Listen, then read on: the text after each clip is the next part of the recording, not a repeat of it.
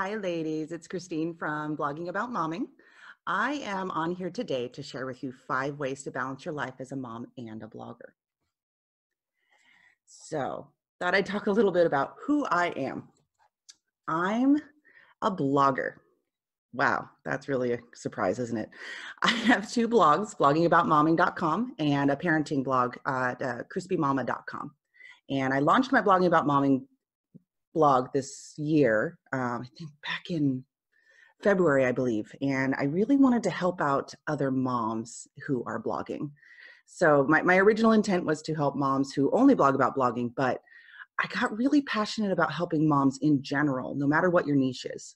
So I've kind of changed my direction. So the name, unfortunately, I thought about rebranding, but we are where we are. So anyways, I'm a blogger. I've got 2 blogs. I'm also a virtual assistant. I run tinyrhinoservices.com, and I help bloggers and moms. I do Pinterest management, and I help out with some blogging tasks here and there, and that's usually just for mom bloggers because I really like working with moms. And I also do coaching, and that goes along with kind of what I'm talking about today. I'm also a mom of 2. I have 2 boys, ages 1 and 4. I have a very busy, busy family, so my boys are quite, let's just say they're very active, so they don't really stop much. I'm also a former project manager. I used to work for a company or an agency that made mobile applications. So I worked with clients like Nick Jr. on $1 million projects that never launched, which was really frustrating. And I also worked with places like Penguin Random House, Toys R Us, which is no longer here, and a few others. And I'm an organization nerd. I love spreadsheets. I love getting organized. It's kind of how I work. I have a very logical brain. And my spirit animal is a sea turtle. I just thought that was a fun little fact. I love them so much. Okay, so what I do, and we've kind of talked about this a little bit, but I like to help moms find balance. And when you find balance in your life, you get to feel more fulfilled. And in order to do that for a mom and a blogger, that can be quite challenging, especially if you have a day job or, there's a million things that you do every single day. And that's what I help with. And there's not one solution that works for every mom. Every mom has unique circumstances. Some are single, some are in a marriage, some have 5 kids, some have 1 kid. Every mom is different. Some people have a day job. There's so many different challenges in our lives, and there are probably an equal number of wonderful things in our lives, but being able to balance it all is really challenging. And of course, as I've mentioned, I work one-on-one with moms as well to help them find balance, kind of look at everything in their life, what are their pain points, and figure out how to solve them. So let's just jump right in. And we're going to talk about setting priorities and goals. And this is your first step in balancing your life. And it's going to really, really define how you focus every single day. And I wanted to get into a little bit about something that I learned about many, many years ago called the burner analogy. So think about your life like it's broken up into different categories. You have your health, your work, your family, and your friends. Now, this is kind of a glorified way of displaying a pie chart. At any given point in your life, these are going to take up a certain amount of time, and it'll, especially for moms, be dependent on how old your children are. So I'll get into this a little bit more in just a second, but I think it's really important to call out how your life is segmented, for lack of a better word. How much time and energy do you have to spend to each one of these? Excuse me. And what I want you to do is actually look at this and determine how your life fits into these categories. And I want you to be honest. And here's why. There's only one you. Sorry. All right, your examples. So for people who have babies and toddlers, your balance is going to be quite different. If you notice in number 3, the family. So when it comes to actually balancing this out, think you're one person. So this all has to add up to like 100%. So when your kids are really, really young, you have to spend a lot of time with them. They can't just go off and play. They're not going to have play dates where they go over to someone's house. They're not going to have sleepovers. They are going to be depending on you almost 100% of the time. So your balance is probably very heavily with your family. So you spend 60% of your time with your family, maybe 20% on work, 10% on friends, and 10% on your health. But as your children get older, so if you have preschool or kindergarten kids, it can change a little bit because you're not with your kids 100% of the time. So your family time is actually going to go down. So maybe you'll have more time to work. You'll have more time to focus on your health, and you can spend more time with friends. And the same thing goes for, sorry, I'm covering this up here, your school-aged kids. So you have even more time because kids are going to be in school. And this is, you know, these are all just really, really broad examples because your kids are going to be in school at certain times of the year. Then they're going to be home, but maybe they have summer camps, you know. So at any given time, your balance is actually going to be different. But the reason that I actually call this out is because there are a lot of bloggers out there who are moms who are just starting out or have been doing this for a long time, and they're comparing themselves to other bloggers. There are other bloggers who don't have kids, or if they have kids, they're older, or they have different circumstances. You have a certain amount of time and energy you can spend on each one of these. Sorry, it's taking forever to advance. Hello. And I'm sorry, I covered that. I didn't have time to do a run through of this, so sorry if I fudge up a little bit. Okay, so of course, these will change over time. Okay, so we're gonna actually get into setting your priorities and goals. And the reason that we do this before we do anything else is because you need to clearly define what you want to do. What are your priorities, and can you turn those into goals, actionable things that you can do to reach your to follow your priorities and reach your goals. So this is how I do it. You define your pain points. You list out everything that you're struggling with right now. Then you turn those pain points into priorities. And don't worry, I'll show you how to in just a minute. And once you have your priorities, you create goals to meet those priorities. And then you break up those goals into steps, actionable steps that you can take to reach your goals.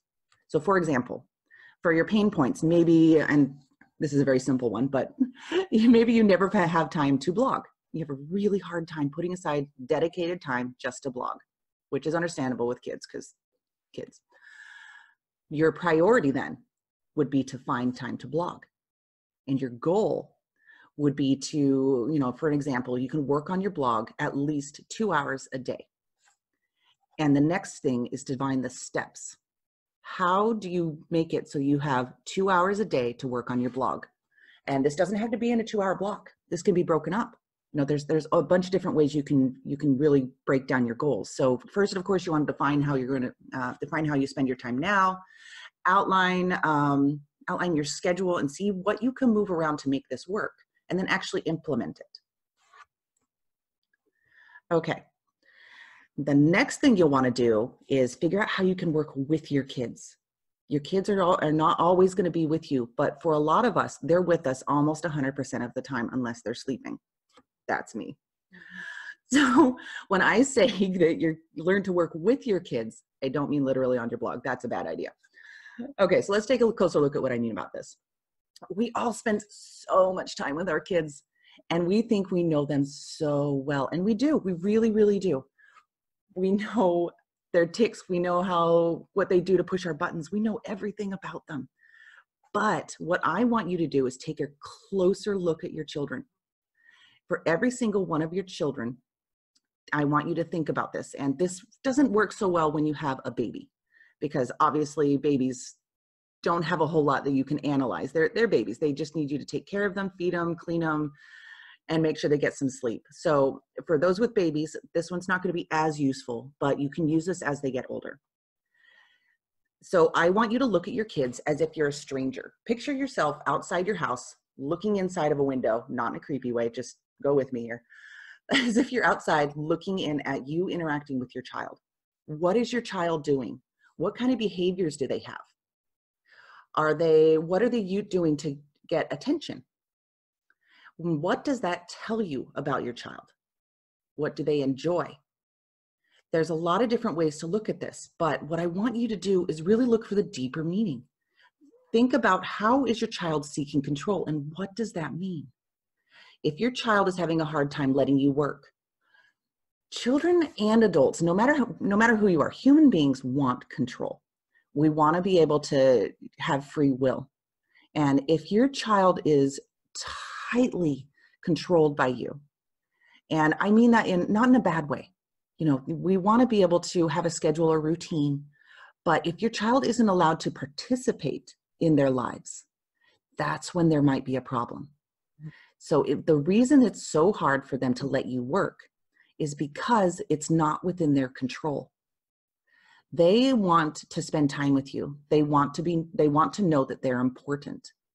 So what you need to do is really think about, and we'll get into some more strategies in a minute, but your child they want to be loved. They want to know you. They want you to acknowledge them. They want to be a part of it. So it's completely understandable that if you're trying to work, you're being interrupted.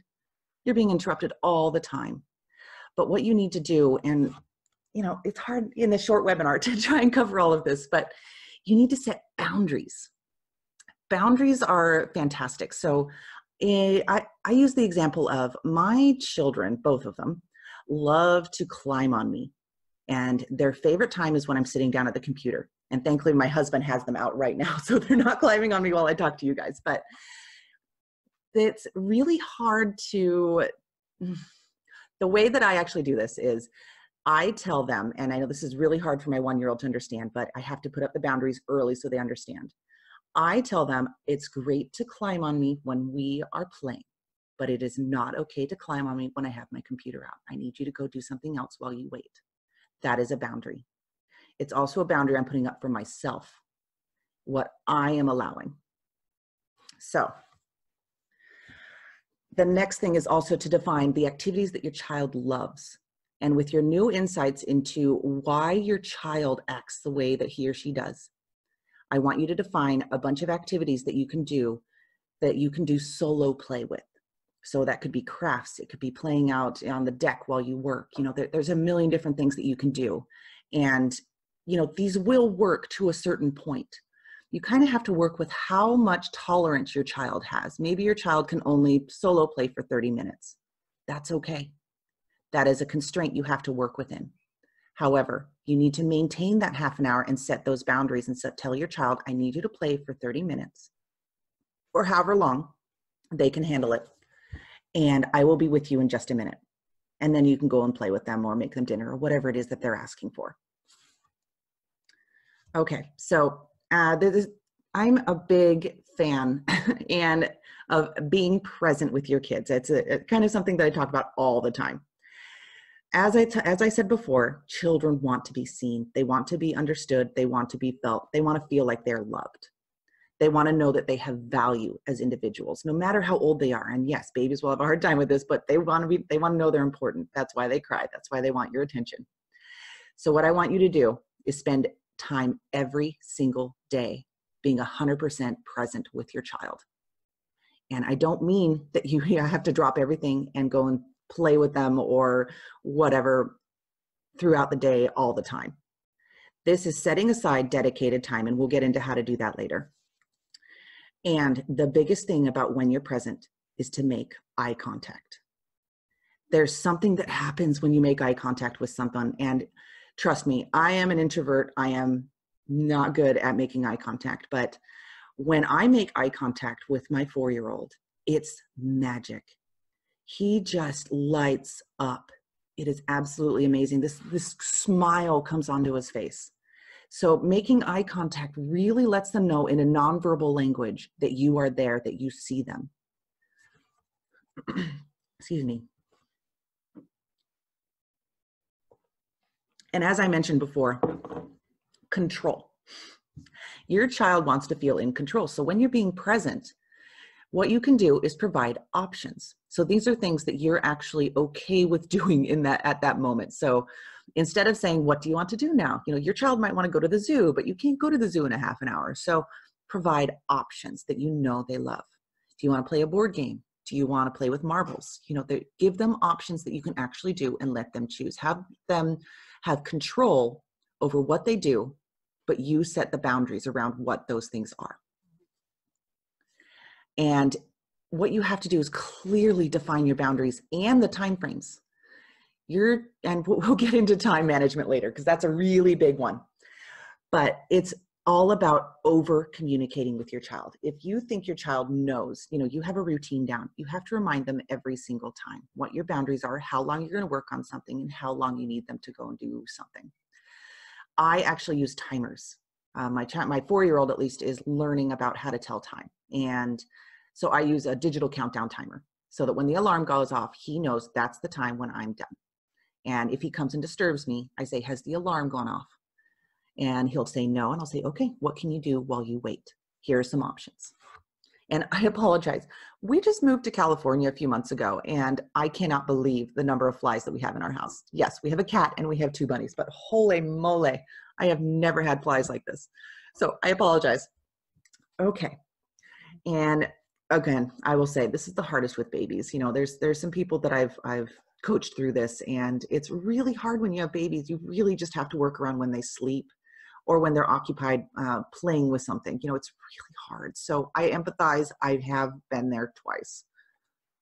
Okay, so let's get a little bit more into asking for help. And this seems like that seems like a no-brainer, but it's way more than asking for a babysitter. And I have tons of ways that you can ask for help, but I will cover some of them.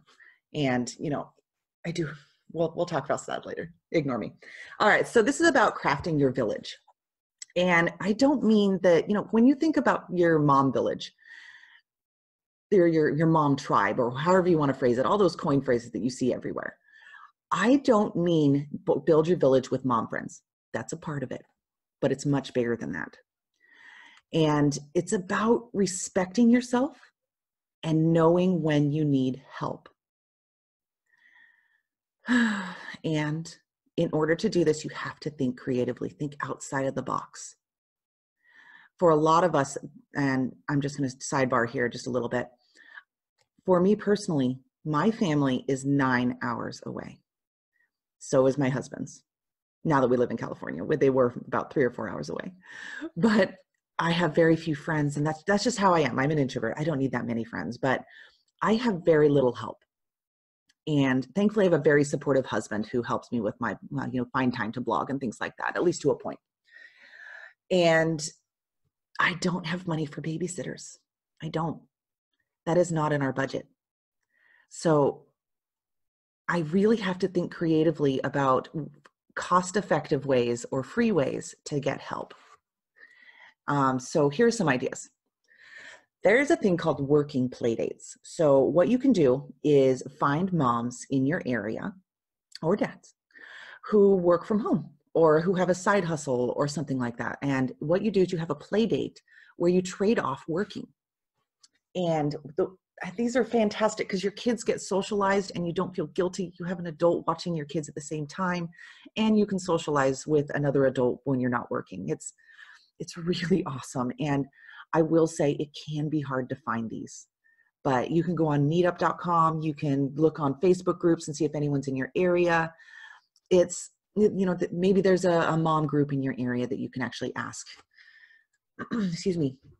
And the other thing, which is similar, is babysitter trades. So you find another mom in your area that is also working from home, and you offer to watch their kids for 3 hours on one day. And then what happens is they'll watch your kids for 3 hours on a different day. So you're getting free babysitting, basically, and you're also interacting with someone who has the same life goals, basically. So the next one is a mother's helper. Now, these do cost money generally, but mother's helpers are something that you can ask for in like babysitting groups. See if anyone is a mother's helper.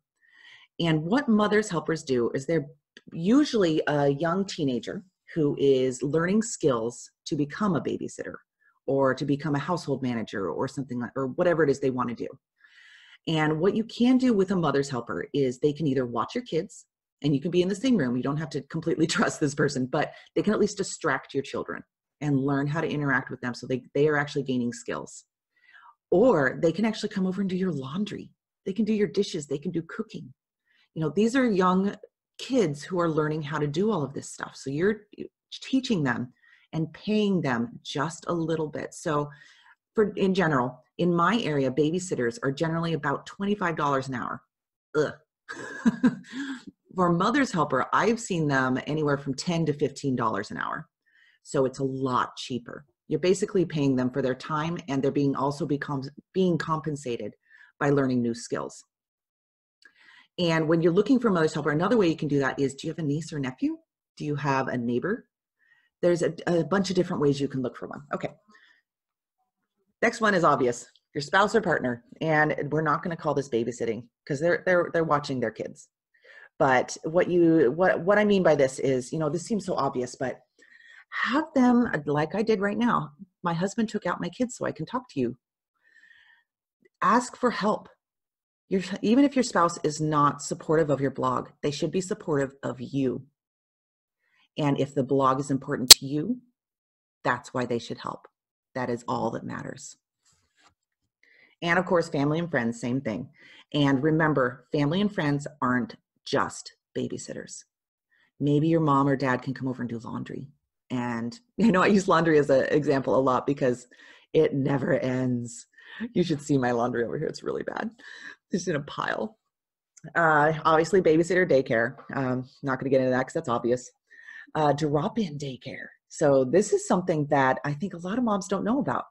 And what you do is you look in your area and see if there's any daycares that allow drop-in. So sometimes with these, you have to schedule it in advance. So you'll say, I want my child to be watched for 3 hours on a Tuesday, and you just schedule it. But there are some also that you can drop off without notifying them. And you may have to call ahead to see if there's room. But this is a fantastic way to get last minute help. And it's very flexible. So say you have a budget and you don't have a lot of money to spend on daycare, but you want a few hours a week and you want it to be flexible. This is the way to go. Now, we're going to get into some things that aren't about blogging or being a mom, because this is all about saving time and being efficient. Amazon, especially if it's Prime. I know there are a lot of moms that kind of live on Amazon, and I'm one of them, but it's all about what can you do to save time. And Amazon is a great place because they have so much stuff. And yes, not everything on there is cheaper than if you just go to a store, but it is possible to just order just about anything on Amazon. And you can even put it on subscribe and save. So you save money and it comes to you automatically. I do that with our bunny litter. We do it with cat food. It just comes to my door every month and I don't have to worry about it. I love it. So save some time. Meal prep. I'm sorry, these are very obvious, but there's so many ways that you can save time and money and find a balance in your life. And meal prep is one of them. So what you do is you plan out your meals for the week, and you can do freezer meals. So you prep some meals, and these are all over Pinterest. Prep your meals ahead of time so that all you have to do is throw them in a crock pot or your Instant Pot now.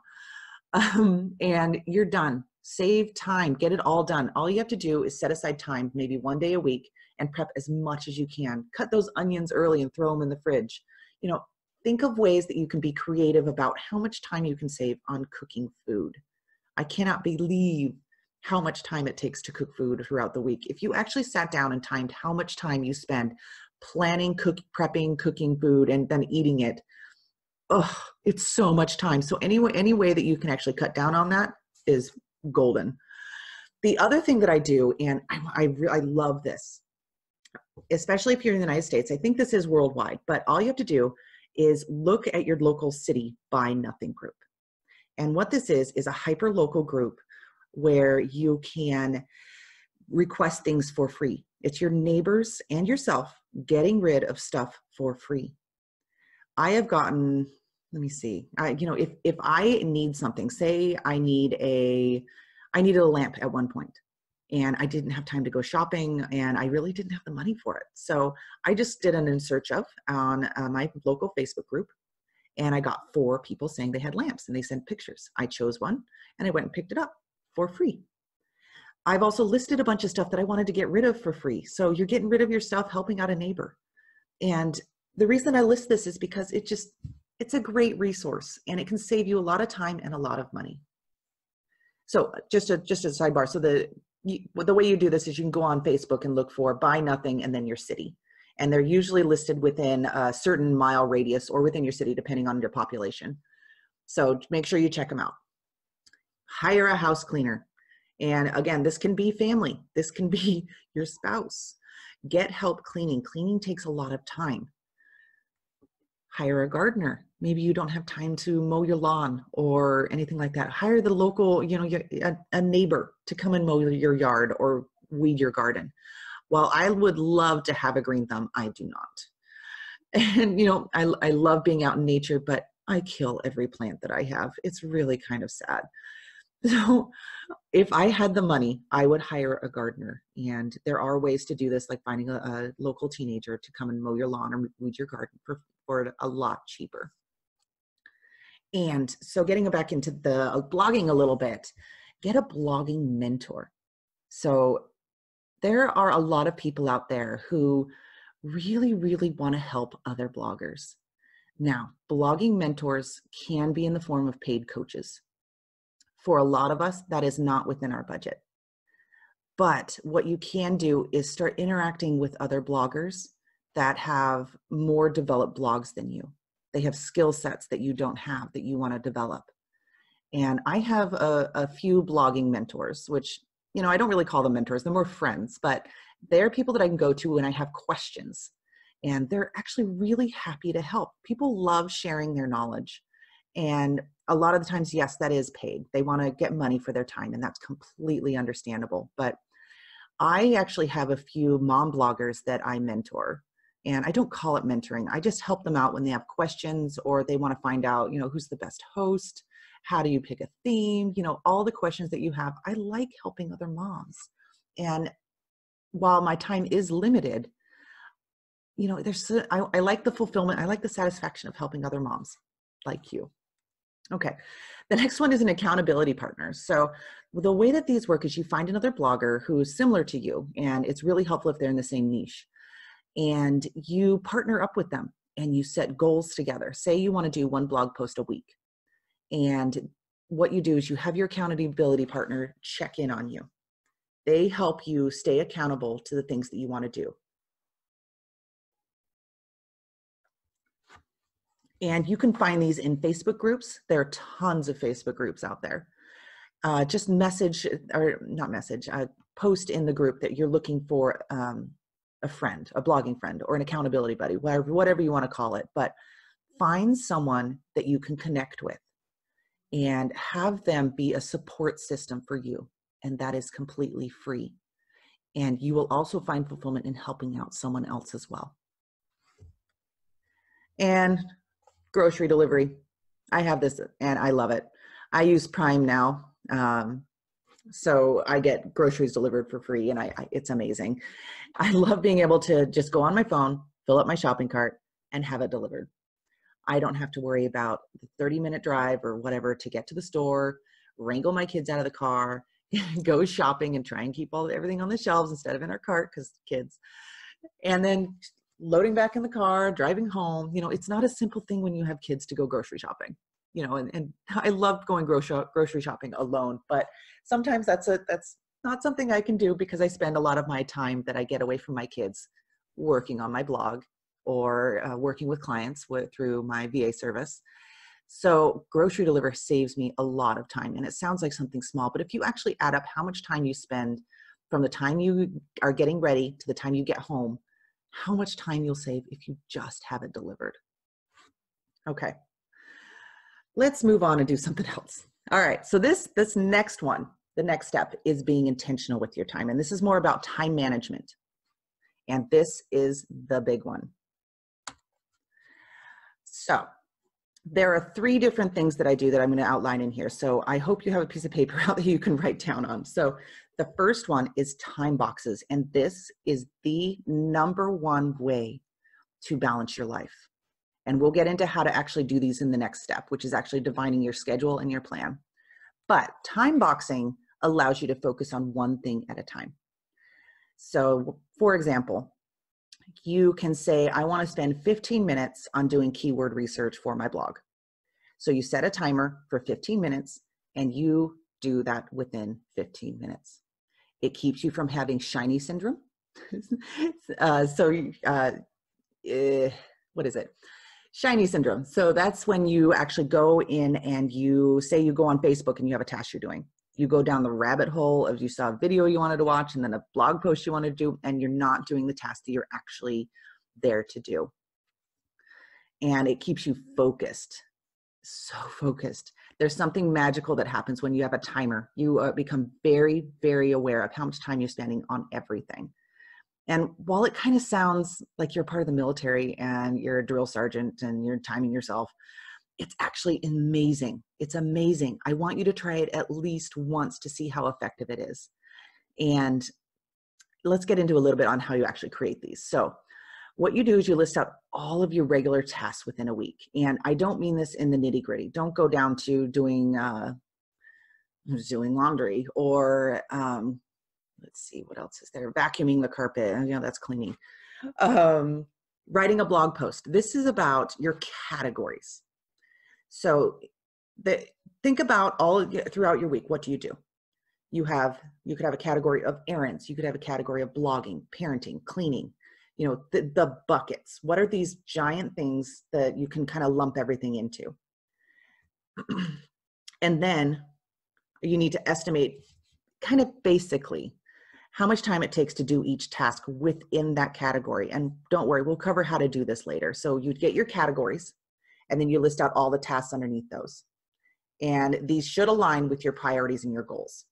So if your goal for your blog, so on your blogging time boxes, you want to list them in order of your priority and what is going to get you to your goals. So say your goal is to do 1 blog post a week. So you outline the steps for your goal, and then you list them underneath your blogging time boxes, and you list them in order of priority. And then you estimate how much time each of those steps is going to take. And when you first start, it's all going to be estimates. And what you'll do is you'll actually test those. You'll put them in, you'll actually start a timer, do that task, and see if that time is accurate. That isn't to say that you can't push yourself. So say you set a 40-minute timer and it takes you 50 minutes. Instead of changing your time box to 50 minutes, you say 45 minutes. So you can try and cut down on the amount of time that it takes you. Push yourself. And of course, set your timer, and adjust the time box as needed. All right, we'll get into this a little more on exactly how you do this and in the next one. Okay, the next one in being more efficient is to batch your work. And once you have all your general categories, you can actually define within those categories what items you can actually batch together to save time. And here is how you can think about it. Take a look at your list. And there are some categories of, I hate to use the word category again, but here, let me just show you. So there are some tasks within your time boxes or within your week that you take on that are analytical. You can group those together. You're using a certain type of your brain to analyze, to plan. That can be budgeting, business reporting, or scheduling or planning. Those are great things to group together because you're using one part of your brain. You're not jumping around and saying, I'm going to do my budgeting and then I'm going to go create some pins for Pinterest and then I'm going to jump back. You know, you're using different parts of your brain.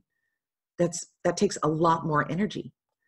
So of course, and then you got your creative tasks, which are designing, writing, and crafts, like crafts with your kids. Physical, which is moving, obviously, cleaning, playing with your kids. And then you have social. And social are phone calls, meeting up with friends, going to see your family, you know, and the social is the one that's kind of hard to group together because it's not really something you can do. You know, you can go see friends and make phone calls at the same time if you want, but being social uses a different part of your brain. So just think about all the tasks that you have and what you think you can group together. And you can set time boxes for each of those batching works. So, you know, and batching can be something a lot more broad. You can actually have time boxes for doing keywords research for 3 to 4 blog posts at a time. So you can get really specific. And sorry, I don't have the time in this webinar to actually cover all of them, but look into batching your work. Okay, the next one is repurposing your blog content. And this is all about taking what you've already worked on and reusing it. Think about that. You spend 2 hours on a blog post and you post it and you market it. You do pins and you share it on Facebook. Does it just sit there and do nothing? You've done all that work for one post, but you can do so much more with it. So here's some ways you can do it. You can take a paragraph in a mobile blog post and do a social media update. You can reuse an infographic on on another post or a social update. You can do a roundup. If you haven't heard of roundups, they're fantastic and they perform really well on Pinterest. So roundups, sometimes called listicles, are just a list of other articles that you link to within a blog post. So top 10 instant pot recipes, that's an example. But what you can do is actually do that for your own content. You have a roundup of your blog posts. And that only works if you have a lot of blog posts that relate to each other. So you wouldn't want to do a roundup that includes, it's just the best of. That's not going to help your reader. Your reader wants to go there just to find solutions to their problems. So think about a problem that your audience has. What can you solve for them by listing out a bunch of different articles that you have created? And do that for your own content. You can also create a video from your blog post, or vice versa. If you created a video, maybe you have a YouTube channel, turn that in and transcribe it and turn it into a blog post. And the other great one is use an old blog post, preferably something that's informative that would actually be helping your audience, and use that blog post, at least a shortened version of it, in your email updates or in a welcome email series or something like that. Just reuse your content. I do want you to be careful though. When I say reuse your blog posts, I do not mean posting your blog posts on other blogs. That's a big no-no. If you're trying to rank for SEO, which I highly encourage, if you want your blog to grow organically over time, never ever take text that you've put on your blog and put it on another one. Google knows. And that was a fly. God. Anyways, but it is okay to share that within an email or in a social media update. And create graphics out of quotes from your old blog posts. So say you have something, and I don't mean literally quotes that you've quoted another article or something like that. Just pull a good sentence or two out of your blog post and use that to create a quote image to put on social media or on another blog post. And you can also use your blog post to do opt-ins. You can create an ebook out of an epic post, say it's 5,000 words. Turn it into a good reference that people can opt into and receive an ebook for. There's a bunch of things that you can do. You can do checklists, that sort of thing. But when it comes to actually repurposing your content, you can do content upgrades and get people to sign up for your email list. Okay, there's a ton of other ways, but I got to move on. I'm running out of time. Okay, this is the big one. And I know I said the last one was, but this is what you actually want to pay attention to. This is all about how to plan your week. And it's all about creating a schedule that sets you up to actually succeed. And that's building a schedule with a flexible plan. This is what I train all my mom clients about. Here. Okay, so first I have a freebie, and I will include this in the comments in just a second. So I've included a couple pages that you can use to help plan out your week. And the first one is an agenda. So it's a daily agenda. And it has a column for what you're doing and what your kids are doing. And a lot of times these will be the same thing on either side, and I'll get into that in a little bit. But I love being able to not only define my plan, but also plan out what my children are going to do when I'm working or when I'm making dinner. What can I do to distract them? What times are they actually doing something where I don't have to participate? Are they in school? Great. Now I know at that time, that's when I can schedule things. And we'll get into more on that in just a second. And I'll show you how easy it is. Okay, so when you get this, what you want to do is start off by printing off 7 copies of the daily agenda. And that's one for each day of the week. And you'll want to do this once a week, and I'll talk about that later. And then for the time box planner, what I want you to do is print off one for every category that you defined earlier, assuming you actually went through and did your categories. So you'll have one for every single category that you do. Okay, so let's get into building your schedule. So take your daily agenda, and I want you to outline everything that is time restricted on your calendar. And what I mean by that is If you have a day job, write down those times in your column.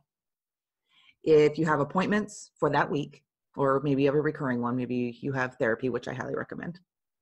And let's see, school schedules. So in your kids' area, you can actually outline their school schedule so you know when you'll actually have some free time. And you have regular date nights. And basically, this is anything that is time restricted. And that's within your week. Maybe you have a birthday party this week. You know, that's time that you actually need to set aside. And what I want you to do is make sure that you write out what you do and what your child is doing. And don't forget driving time.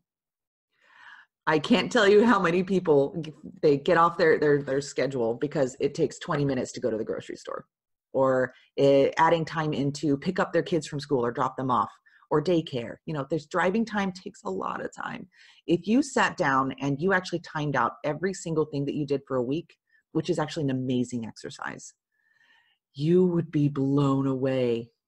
You know, there's this amazing book, I think it's called 168 Hours, where she actually encourages you to go through your week, and every single half an hour, you write down what you did in that half an hour, and you add it all up at the end of the week.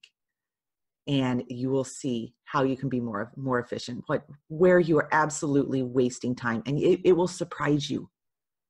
It will really surprise you how much time you spend on things. You know, you think you understand how your time is being spent, but until you actually track it, it's like this, it's like you're in a cloud. You're in this cloud of, you think you know what you're doing, but I did this exercise and I was wasting so much time prepping food and driving around. I wasted so much time. So it showed me ways to actually be more efficient and find more time to not only work on my blog, but be more present with my kids. And the other thing I want to say is I'm a big fan of limiting deadlines. So say you want to do one blog post a week, you know, that could be something that you actually schedule in, but I do not suggest it. The only time I use deadlines is when it's actually a time restricted task. If you have a sponsored post that's due a certain day, or like today I had this webinar, so I was up late last night. So the only time I use deadlines is when it's time restricted. I do not set deadlines for blog posts unless I need a push to complete a blog post because the previous week my kids got sick and I didn't have time to do one, so I need to get one out. Deadlines are amazing motivators, but they're also something that can make you feel like a failure if you do not meet your deadline. And feeling like a failure puts so much fear in your heart, so that you kind of fall behind and you start procrastinating because you're scared. So set yourself up for success. Use deadlines sparingly. And let's get into this a little bit more. All right. And so we've already categorized everything a little bit. But if you haven't already, go in, just make a list, and don't do this on your schedule quite yet, but on a separate piece of paper, list out all the categories. So that's the blogging, it's the spending time with your kids, it's prepping food, cooking, cleaning, you know, every single part of your life. Put them into buckets, categories. And what I call these are time blocks. And I want you to be specific, but I want you to be high level. And yes, you reuse your list if you already did this for time boxing. And, you know, this can be kids, blogging, cooking, cleaning, relationship, meal planning, you name it. And I'll advance you, come on, there you go. And this is the part that will make your life different. It will change how you spend your time and your days. So our lives are unpredictable. We're moms. So we need to have flexibility. We want to get things done, and having flexibility is not an excuse not to finish things. Flexibility is to deal with the unexpected, not to allow yourself to not succeed. You have goals, go get them. But there are going to be times when things come up. Shit happens. So what we're going to do is define time blocks. And what this does is it allows you to adapt to changes. And, well, let me just talk about it a little bit. So we already talked about reducing the failure and everything like that. So it's basically what this is say you start off your day, maybe your current strategy is you make a to-do list every single day. And say you have 10 things or 30 things on your list you want to do. Generally, and I see this with all the moms that I work with, they get through maybe a quarter of all the tasks on their list. And how does that make them feel at the end of the day? You know, it feels so good to literally check something off your list. It makes you feel so good. But when you look back at the end of the day and you've only checked off 5 of your 20 items, you feel like a failure. So don't make to-do lists. You can have a plan, but to-do lists are setting yourself up for failure. Okay, so let's get into what I mean by that. So when you print it off, this is what I put together. If you look over here on the column that says me, that's going to be your schedule, obviously, and then the kid's schedule next to you. What I want you to do is, so you have your schedule on here already, so everything that's time restricted. And so for every single day, I want you to outline your plan. So block out, obviously, when you're sleeping, because that's not when you're going to be working or doing any of the tasks. But between your time when you're actually, excuse me, have scheduled items, I want you to put time blocks by those categories that you have. And I want you to actually make sure you reference your priorities and your goals every week when you do this plan. All you have to do is, so if you look over here, at 7:30 in the morning, you have a time block for cleaning. And let's see, at 9 a.m., you have a time block for shopping. And you outline what your kid is doing. And I highly suggest, don't feel like you have to fill out every single one. Use arrows and things like that. It doesn't have to be fancy, just so long as you understand what's going on. And you may not even understand my arrows, but they make sense to me. Do what works for you. So as you notice, I've included driving time, I've included lunch for both of us. You know, there's a time block at 10 a.m. for 30 minutes to blog. And that's while your child is doing solo play. And that's when you'll get into those activities that you outlined earlier. And what I want you to make sure you do is both remember, excuse me, remember to include time for you. You know, a lot of people call this self-care. I like to call it self-respect. Respect yourself enough to take care of yourself. It is not about taking a bubble bath. Sometimes it's just stepping outside, changing your environment, do what's good for your mental health and physical health if possible. So remember drive time as well. But let's see, what else do we have? And arrows, I already outlined that. So, and then what I want you to do is go into your time box. So now that you have your time blocks, so within your schedule, you have these big gaps. There you have these times when you're actually going to be working on something. So cleaning or blogging or whatever it is.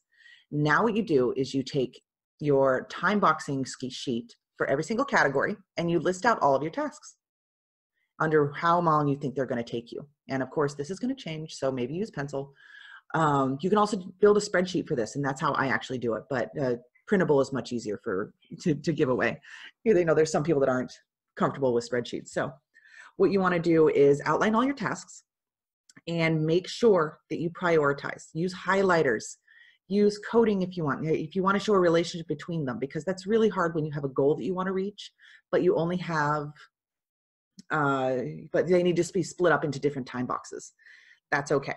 You just need to somehow show a relationship. Use different highlight colors to show a relationship. You know, in this example, I used B1 and B2 in 20 minutes and 15 minutes to show that I need to do the keyword research before I do the outlining the new post, so that, you know, you have your basic outline off of the keywords that you've actually researched. So for each category, as I said, I want you to put in your estimated time boxes.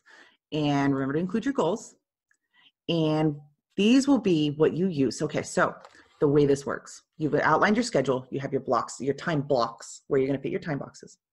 And I'm sorry that the language is so similar. You have your time blocks. So at 10:30, when you get to your half an hour blog time box, you'll have a half an hour to do blog tasks. What you do is you come over to your blog category time boxes and you fill that 30 minutes with your time boxes. And you actually set a timer within that 30 minutes and say, I have 10 minutes to do blog comments. Go do your blog comments for 10 minutes, realizing you are going to be disturbed if you have your kids. If you don't have your kids, stick to your time boxes. Get shit done. Okay, I hope that makes sense, but this is by far the biggest, most effective tool that I use and that the moms that I work with use as well. And it may sound very I don't know how to say it, boring. I don't know. But if you just give this a try this for your life. It will help you. It is amazing how it can bring you clarity. And the nice thing is, if something comes up in your mind that you need to do, and you're struggling to stay out of shiny syndrome and changing tasks and things like that, stop multitasking and focus. Take that item that you just thought of and add it to your time boxes. And you can highlight it. You can say that's your next priority. Great. Do not let that distract you from what you're working on right now. And when it comes to doing time boxes, think about it this way. When you go to get an opt-in and you get into a sales funnel, and when you land on that page that has the sales offer, the reason they use a timer is because it makes it so that you want it. It makes you aware that you only have 2 hours to do something. And it works. That's why people make sales. They're like, oh my God, only in 2 hours, I can't do this anymore. So it makes you hyper aware of what's going on. It sharpens your focus. So that is why time boxing is by far one of the best tools you can possibly use, especially as a mom.